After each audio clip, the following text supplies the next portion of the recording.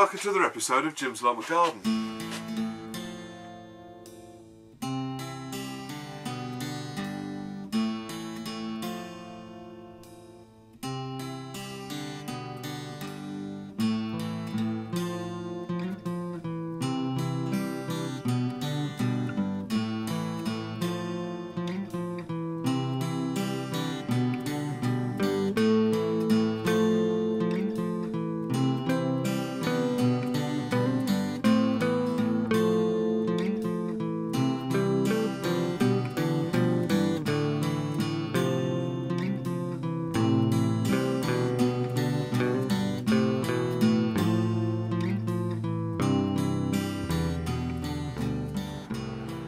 So I'm just at the bottom of the plot, and as you can see I've had some wood chippings delivered. Now these are obviously leylandii conifers that have been chopped up, and they've been very kindly dropped off for me. And but what I want to do is these are going to break down into basically carbon, obviously when it's all you know, sort of broken all down.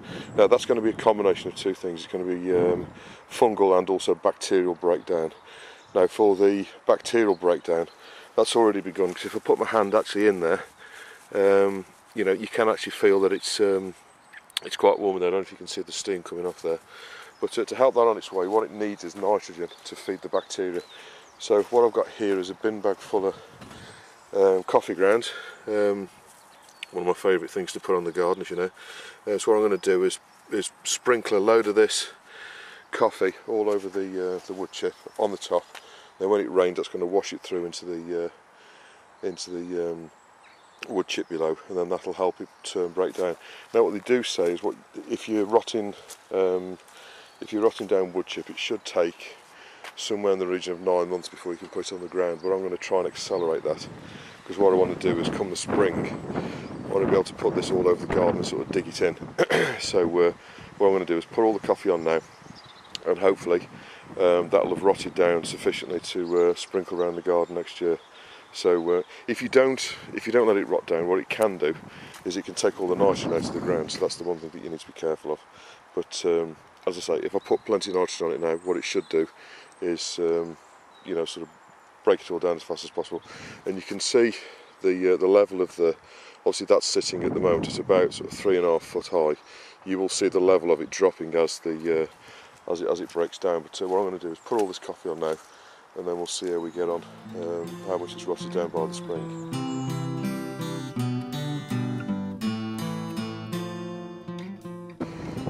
So there you go, I've covered it as best I can. Obviously the top, it won't stay on the side, but I've gone all around, and I've put probably volume wise about 2 buckets of coffee all over. Now what that'll do is, when it rains, which no doubt it will the next day or so, that will wash down into the wood, and I'd imagine that will you know, that'll sort of, you know, help the rotting, because at the moment it's a little bit dry under here because of the heat that it's generating. So what we need is a bit of moisture and plenty of nitrogen, and the breakdown of the wood fibres will happen that much quicker. So what you could do is, if you're not going to be getting a lot of rain where you are, is actually get the hose pipe on it and give it some water, because obviously the thing you need for it to rot down is basically nitrogen and moisture for the bacteria to do its job. But so that's what the wood chip looks like now. Okay, so one little job that you can do between the rain, if you like, is cut back. Now this is the oregano, or the oregano, whichever way you want to pronounce it. And obviously all of these seed heads now, we can take these off. And what I suggest you do is cut it down to around well, where the new growth is at the bottom. So cut off all of this dead stuff like that, and this will obviously tidy up the plant for next year, but it will also get rid of all of the dead. Now obviously, as the winds pick up and sort of snow and stuff like that, that could potentially you know, sort of bear a bit of weight onto these sort of larger branches. Obviously, if you're saving the seed, these are the seed pods at the top here, which you can save for next year. But obviously, as I've got a few quite established plants. I don't really need to worry about that. And just cut them all down to you know, where basically where the green starts, and that's where it'll start to grow again for next year. And as time goes on and the plant gets established, what it will do, it'll become a little bit more bushy. This is obviously growing towards the sun. It's growing over the bricks here, which is nice and really, 'cause it hides the bricks. But now, just behind this, I don't know if you can see, but this is the mint here. And very similar way, you're probably going to need a pair of secateurs for this, because these are a little bit more robust, as it were. But basically what you need to do is cut it off at the ground level, about an inch or so above the ground. I don't typically worry about sort of growing tips. Obviously what you try to do is, if you're doing it, you know, if you're trimming a normal shrub, what you do is cut it off so you've got a growing tip that's coming out there. But with mint, I'll just typically just cut it off right at ground level, or an inch or so above, so that when we have the winds and you know, the plant or the what's left in the ground doesn't get damaged. That's basically what you're trying to do. So and remove all of the dead material. Now this is going to go on the compost. You can also burn this if you want to sort of get rid of it a little bit quicker. But this will compost down. It'll take a year or so to do so. So put this in your long-term compost. But that's tidied that up quite a bit. So that's a little job you can be doing in the next few weeks. Okay, so there's the finished board. As you can see, the oregano has been cut back. The mint has been cut back. I've left the thyme and stuff as it is for now, because the wind's not going to damage that too much. The other oregano plant is there. The other thing I didn't mention is balms. Now I've got mint balm in here and also over here. This is a bit of mint balm here, and you treat that exactly the same as you would mint. So basically just cut that down to an inch or so, well, there's about 3 inches there off the ground, and then obviously the new growth will grow from the bottom. All of your hollyhocks, cut them right the way down, obviously, to let the new growth come for next year. As you can see, these are already starting to grow. There's a bit of lemon balm around the bottom there as well. All of the comfrey's been sort of chopped back, and all that's been put on the compost. So all of the mint, this is household mint here, cat mint here, that's all been cut down. There's some lemon balm, as I say, that's been cut back. So all of that's now nice and tidy. So what I'll do is I'll put a mulch of some well rotted manure on that in the next few months before it all starts to grow again, just to give that a bit of food. And then obviously this side as well, I'll be giving that a bit. There's a few weeds here and there which can be pulled out at a later date. That's not really a problem. But that's what the herb borders look like at the minute. Just another couple of points. The rosemary leaves exactly as it is. I was actually discussing this with Tina a couple of weeks ago.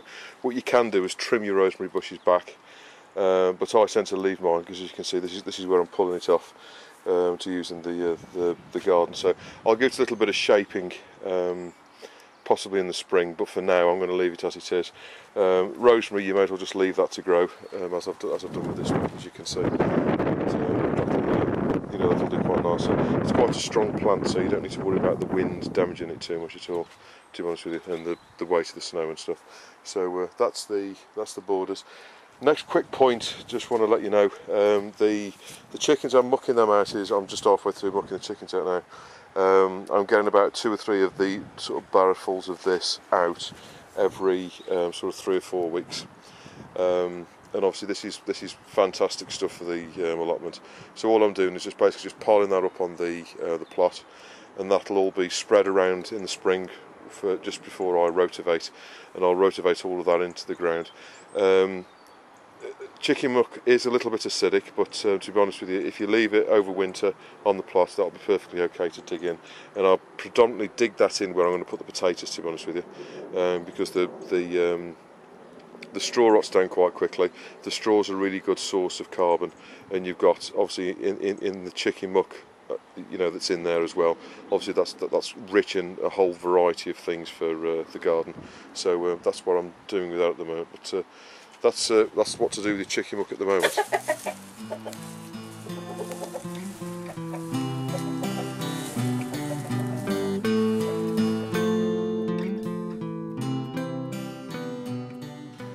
So if you do find it's raining outside, another job that you can be getting on with most certainly is getting rid of all of the old plants out of your ground. So if you haven't got rid of your tomatoes already, you know, obviously get rid of those.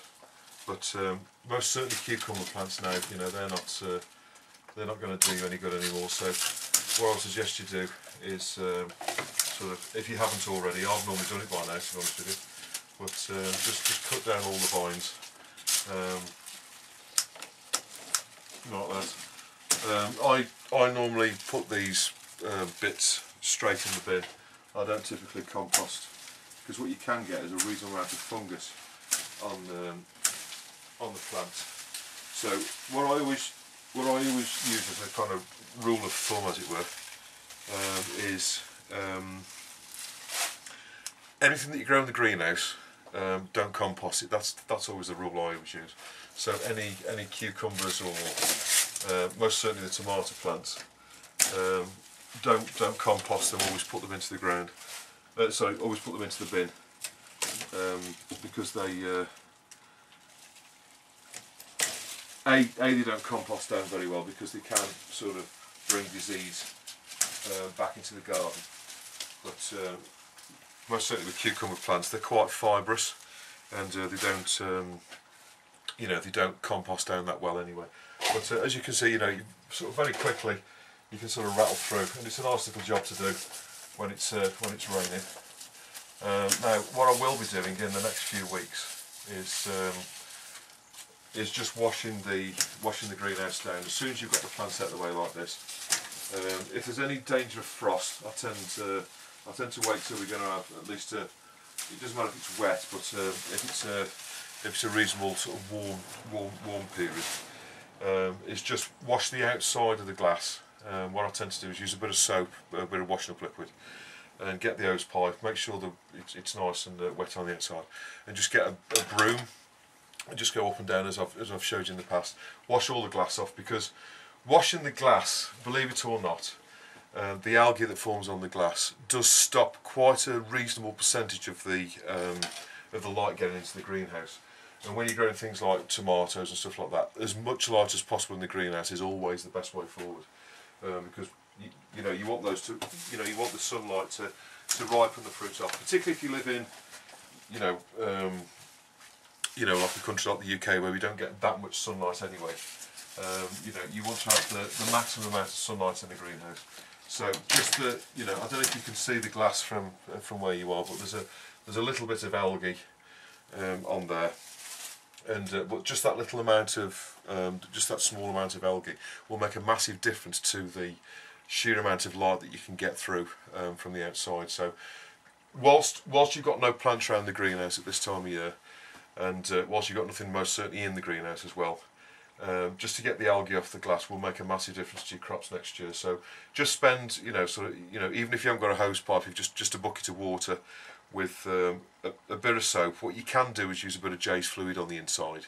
It doesn't tend to smell that nice, but you know, just to wash off as much as you can do, particularly with the glass. Obviously, be careful; it's glass, so if you're doing it from the inside, you know, sort of make sure you don't break the glass because it could potentially fall on you. But most certainly the roof, the apex of the greenhouse, is the most important part. But just by doing that every year, you know, you can make a massive difference. If you leave it for a few years and not do it, what you do tend to find is it builds up on the glass, and it's a lot harder to get off then. If you do it every year, it's quite easy to get off. It's you know, a greenhouse this size, which is 10 by 8, it literally takes you about half an hour just to go around with the hose pipe, quickly wet everything, bit of soap and water with a brush, a nice stiff brush, go up and down the roof, and then, you know, sort of wash it back off with the hose pipe. Make sure that the gutters are nice and clear, and then on the inside, what I do is, whilst there's nothing in here, obviously I've got nothing drying anymore. There's a few gourds down the bottom there, and a few seeds. I'll obviously take them out of the way.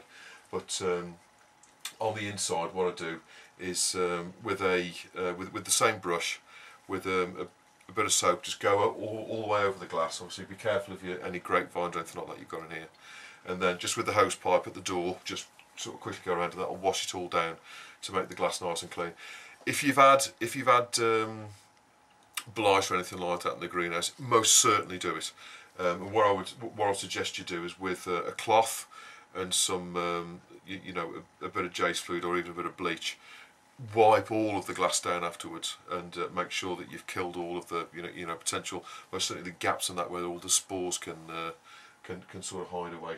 But you know, get your greenhouse as clinically clean as you possibly can do, and then you know, moving forward into next season, you know, it'll prepare you to have a nice healthy greenhouse, and you know, you won't have any problems for next year. So that's a little job you can be doing in the next few weeks. So, I hope this episode has been of some use to you. Please don't hesitate to put any comments or questions that you've got below, and I'll always get back to you. And I will see you on the next episode of Jim's Allotment Garden.